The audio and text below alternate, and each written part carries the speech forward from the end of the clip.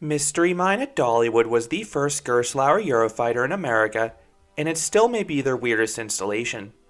These rides are typically budget-friendly thrill coasters for smaller parks, but Dollywood themed this coaster to the nines. While Mystery Mine does a lot well, it also has some flaws. But is it ultimately a good ride experience? Find out in this review. Gerstlauer debuted the Euro-Fighter in 2003 with Vilsvina at Bon Bon Land. This coaster model aimed to provide serious thrills in a small footprint. The signature element was the beyond vertical plunge, and this model has taken off like wildfire, particularly for smaller parks. But the first one in the United States went to a major chain park in Dollywood. Mystery Mine would open in 2007 at a cost of $17.5 million, making it the largest single investment for a Herschend park at the time. While the ride would only feature 1,805 feet, or 550 meters of track, the ride would feature extensive theming and special effects rarely seen in a thrill coaster. When the ride opened, its 95-degree plunge earned it the record for the steepest drop in North America. The ride also had a slightly different layout. For the 2021 season, the ride's first half was modified. Originally, the coaster had a near vertical plunge off the bridge, followed by a horseshoe turn and a 270-degree twist into another brake run. In 2021, this section was toned down and simplified. You now turn 90 degrees off the bridge and head down a less steep plunge. You then twist 180 degrees into the very same brake run as before. So why was this change done? Mystery Mine has developed a reputation as a rough ride over the years. The sudden changes in direction can easily lead to headbanging. Dollywood themselves said the change was to make Mystery Mine smoother. It's no secret the original drop was a shockingly jarring moment, and the sudden changes of direction on the horseshoe turn and 270-degree twist could cause headbanging. The new drop isn't quite as wild, and you have less changes of direction, so this part is more comfortable. However, that doesn't address the rest of the ride, which can still bash your head. I wish Dollywood instead gave Mystery Mine new trains with lap bars. All the older Eurofighters like Mystery Mine had over-the-shoulder restraints. These restraints have some padding by the ears, but unless you lean forwards, you're probably going to hit your head at points.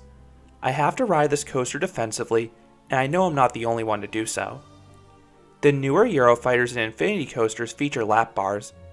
These trains are a major improvement. Ridding these rides of headbanging makes them far more enjoyable. It also accentuates the already strong airtime and hang time. There was another change to the theming in 2020. Mystery Mine originally had some decorative chains on the bridge, but one of them fell and struck a few guests. Out of an abundance of caution, these chains have not come back since the incident. But Mystery Mine still has plenty of theming. The focal point is the giant mine shaft. It has a perfectly rustic feel to it. This building houses two extended indoor sections, plus the station. Then you also have this animatronic vulture by the main entrance who sings and heckles to prospective riders. This beloved bird had disappeared for a while due to technical issues, but he was going strong in my most recent visits. Most of the thrill elements can be seen from the midway. The first half is a slow mess of track, while the finale features two mesmerizing, hang-time-filled inversions. This coaster looks exciting, and unfortunately, you're probably going to have to wait a bit to ride it. Mystery Mine does not have the best capacity. Each train only seats a maximum of 8 riders across 2 rows of 4. Dollywood is usually 5 to 7 trains on the course at once, but stacking is pretty common. The employees can check the restraints quickly because they consist of just a simple over-the-shoulder restraint. The biggest issue seems to be the time it takes for guests to navigate through the narrow vehicles and store their loose articles on the small ride platform. As for seat selection, I prefer the front ever so slightly for the improved view. I don't find the forces or smoothness to vary between the front and back. Dollywood assigns rows, but they will typically honor seating requests if you ask nicely.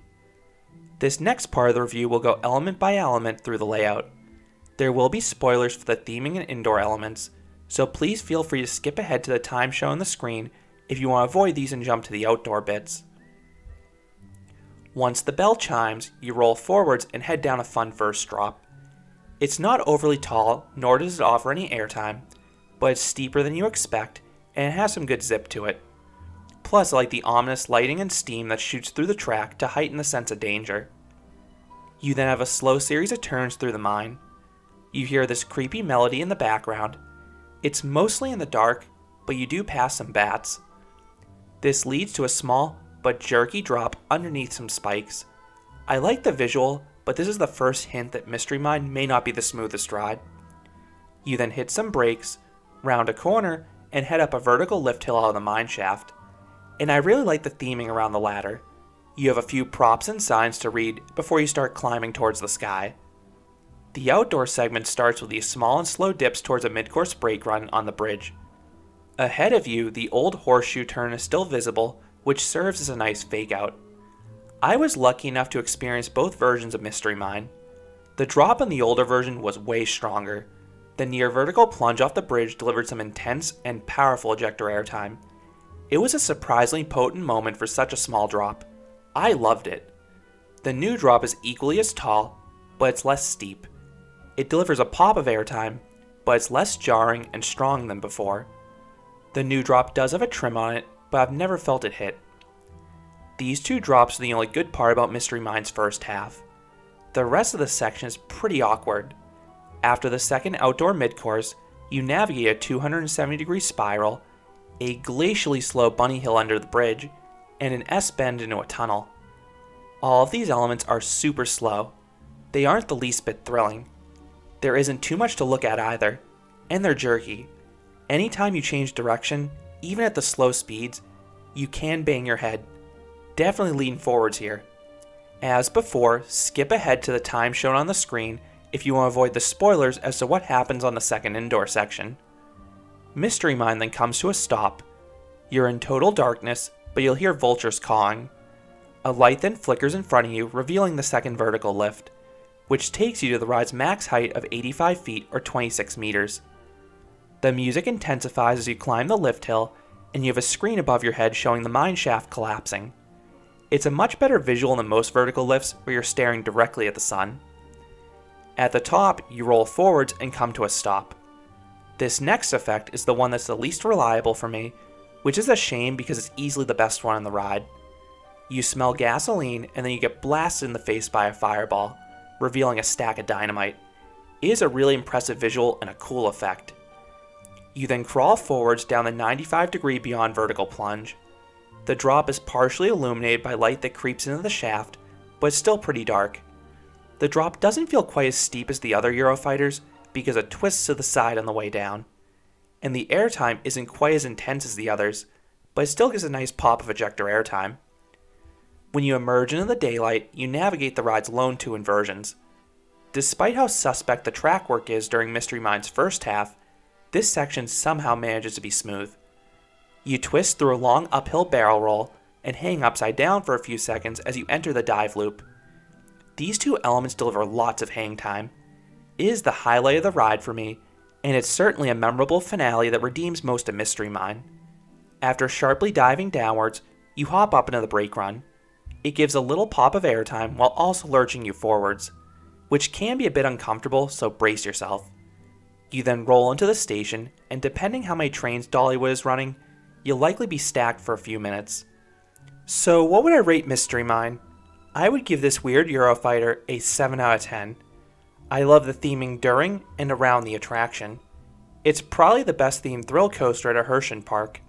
Then the ride's finale is spectacular, as it's a thrilling 10-second sequence that gets you out of your seat. It's one of my favorite finales of any coaster. But the ride's Achilles' heels are the pacing and comfort. The outdoor first half is not good. I like the initial drop, but the rest of the layout just meanders while also causing headbanging. If Mystery Mine ever got lap bar only trains, I think my enjoyment of this ride would go way up. That would allow me to enjoy the theming and finale more rather than having to remember to ride defensively. Mystery Mine is an ambitious attraction. What it does well, it does really well. But where it struggles, it really struggles. So those are my thoughts on Mystery Mine at Dollywood.